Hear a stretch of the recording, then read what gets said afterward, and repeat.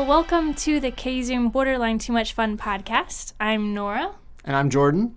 And today we're going to follow the creation of an icon from sketch to animation. So part of the reason I wanted you to be in on this conversation is because I know you do a lot of animations of icons. I do. I do like the animating of icons specifically because they're just so small and nice, and they're simple. And but you had just a conversation, I think. Yeah, we just had a whole conversation about simplicity. The power of simplicity. But so yeah, cool. Well, I'm going to show you here kind of a final results. This is before the animation, but this is an icon that I created for Main Street Market Maker, which is a client of ours that helps small businesses. They give them marketing materials with the eventual goal of selling their business. Selling the business. So specifically, this is for small businesses. And I wanted to create an icon that was simple, like we talked about last time, but then also kind of conveyed some of the main ideas behind what they do. Yeah. So here I'll just show you the beginning of some of the sketching that I did. Before we start, I have a question. What would you consider an icon? Like, what is something that differentiates an icon from, like, I don't know, someone's logo? Yeah. I think a logo is both the trademark or icon and the word mark. Okay. So an icon, I think, is a picture, like a simplified, it's oftentimes simplified vector image. And then the word mark is like just the name of the company. Okay. So sometimes people just have the word mark. So IKEA just has the word mark. Okay. But the word mark is the logo. Got it.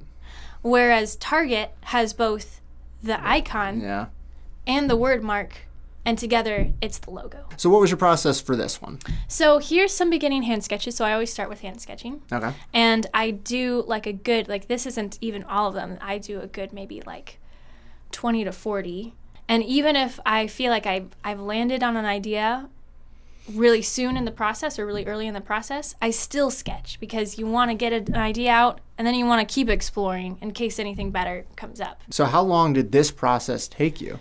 Honestly, because I did these so quick, I think I did these whenever inspiration hit me, jotted them down once in a while, like over like a day or two. Okay. So it was not a long process. Yeah. Like if you're spending 2 hours on a sketch, then you're doing it wrong. Yeah. One thing I thought was interesting was how S and M, the two letters in this name, are so different from each other. Like you have the really pointiness of the M's, but then, and the perfect symmetry of the M's, but then like the point symmetry and curves of the S. So they kind of have some similarities, but they're different from each other.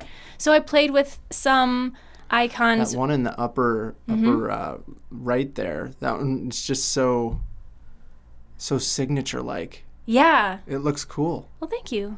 It was interesting to play with, like, what if the S and M's all kind of look similar? What if we really accentuate the difference between S and M? What if we completely bypass S&M altogether and look at, what does it mean for a small business to be passed on to another owner? Yeah. So what if we had two hands that were kind of like giving something to the other? So playing with the idea of hands that you see at the bottom, or what does a small business look like? Like, how do you show what a small business is? Not just a business, but a small business in a few lines. Yeah. So playing with buildings.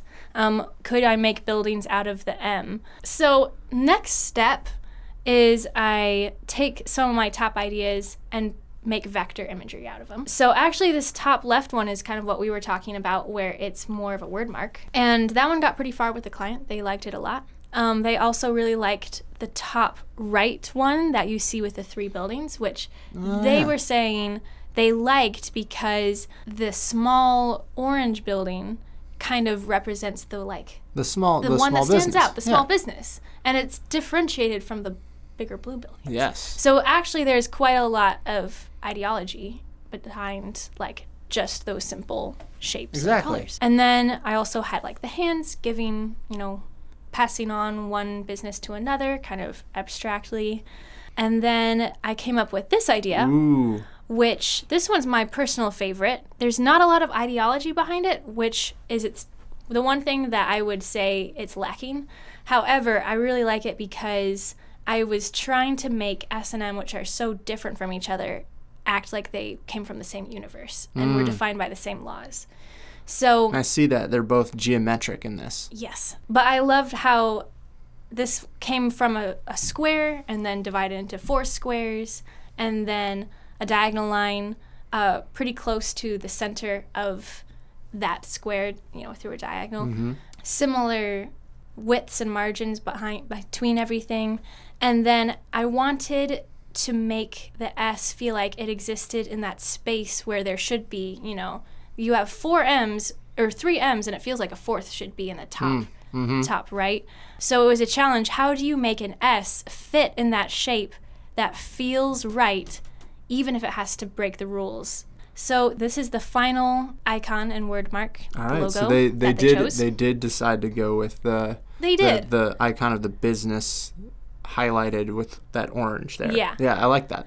I do too, and actually because there's so much thought represented in this image, I actually think that they made the right choice. Oh yeah. Because it really does represent what they do. So I wanted to ask you now that we've gone through this whole process, what if I handed this off to you to animate, what would you look for? What do you think makes a good animation of an icon? My base thing when it comes to animation, I think about like what's it representing and what needs to come across in the animation.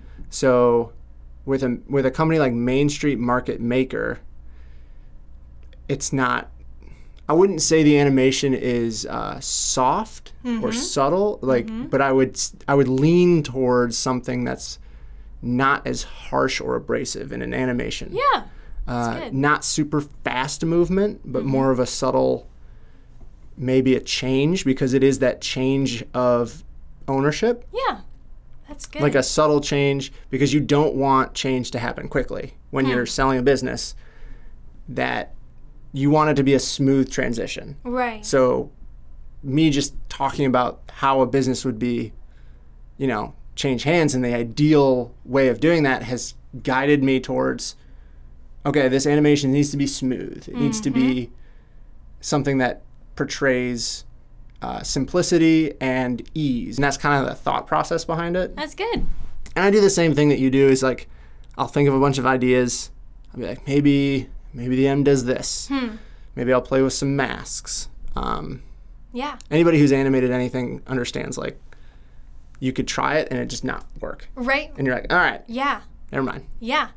Different idea. That happens to me all the time, where sometimes you even get the effect that you want and you're like, oh, that doesn't work. Exactly. Like, that just falls flat. Exactly. Like you could think of an idea, go all the way to the end and be like, well, I know that's not it. Yeah. And that's okay. But yeah, that's kind of my process when animating an icon or a logo or really anything, like a lower third, even graphs. Just think about like who's viewing it, what's the purpose behind it, how quick does it need to happen, and then like is it portraying the right message that they want. And I love animation in business because it just adds like a little, it's like a little extra spice that's unexpected. Oh yeah. And just elevates whatever it is that you're doing. I love adding fun to something that might not be fun. Like, people see logos all the time, but if you see a moving logo, then it's like, whoa. Yeah. I think that's different. It gives personality too.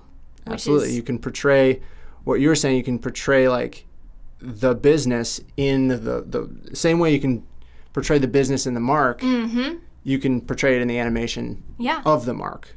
Well, I'll show you what I came up with as far as animation goes. So this one, my idea was to convey the thought process that I took behind developing the mark. So I wanted to highlight the geometry, kind of the hidden geometry behind the shape. It's very short. Here's just the 7 seconds of it. I like that. Thanks.